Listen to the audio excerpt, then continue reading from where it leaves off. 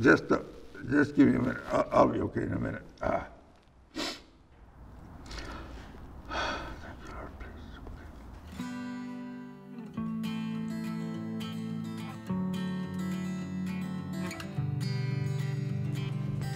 My name is Ray and I'm a U.S. Navy veteran. Does this tie make me look fat? I've been serving for 21 years. I'm a chief warrant officer in the United States Navy.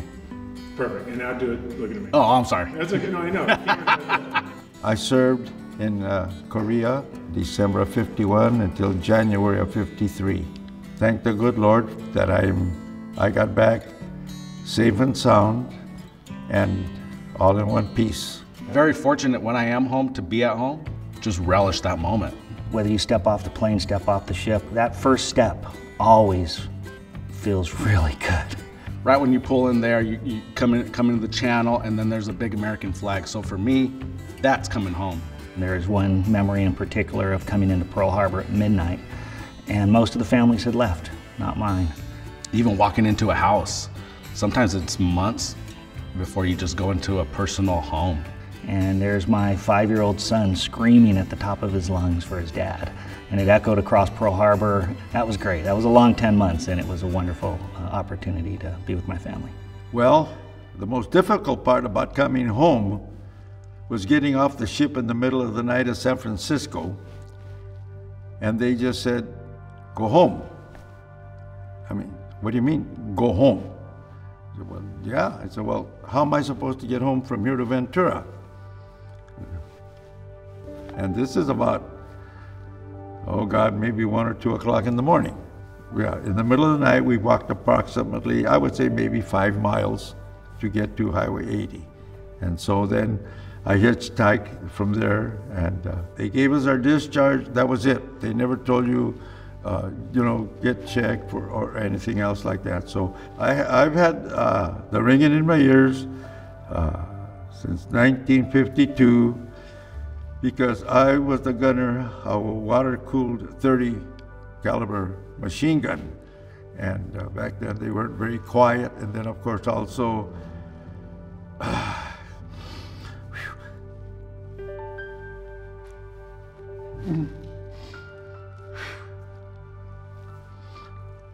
I got back from Korea in January of 1953.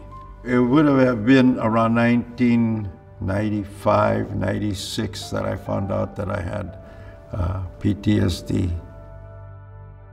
In 2009, our veterans were coming home by the thousands, and they're standing around asking, where do I turn? Who do I ask?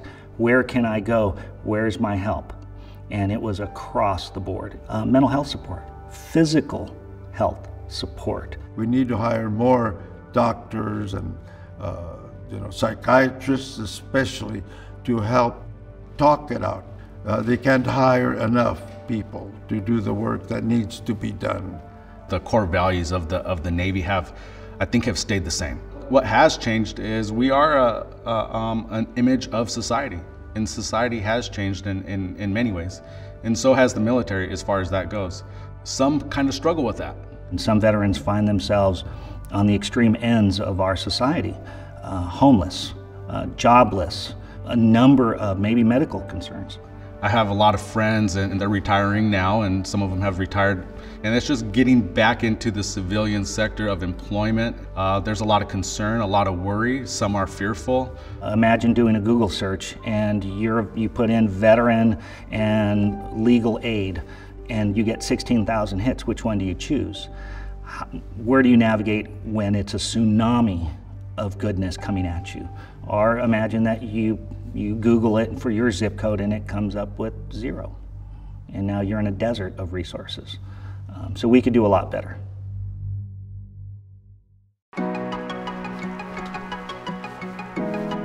My name is Ray. This is my... Oh, I'm sorry.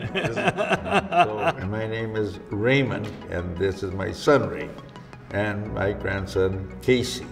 When Ray would come home, it's indescribable for somebody to describe the feeling and the joy at knowing they're home. They're home.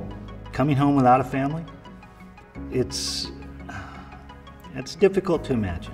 Find some family. I wouldn't know. I don't know how to answer that any other way. Where do they find their family? They go down to the American Legion. They go to the Veterans of Foreign Wars. They have family. If they serve, they have family. And their family is the shipmates and their comrades, the fellow Marines, the fellow soldiers that they serve. That's their family. Be thankful for the support you do have, and if you do find yourself in a support deficit, to reach out and ask for help or voice that. Don't suffer in silence. It's where we tell each other all the time we love each other. That's basically the feeling that we have. Just too bad I can't spank you anymore. Not that I would anyway. Cameras, Dad. Camera.